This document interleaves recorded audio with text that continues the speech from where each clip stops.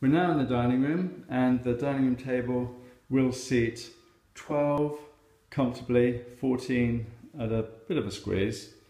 There is an extension to the dining room table which you can find behind the sideboard.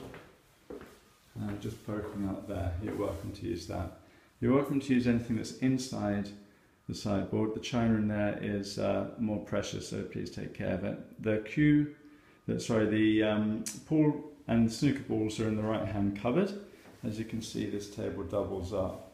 And if you do choose to use this as a pool table, just put the chairs around the edge and put the two top parts of the table in the corner over there. We only have 6 chairs here, but you're welcome to get chairs from the kitchen or additional chairs from the cupboard in the orangery.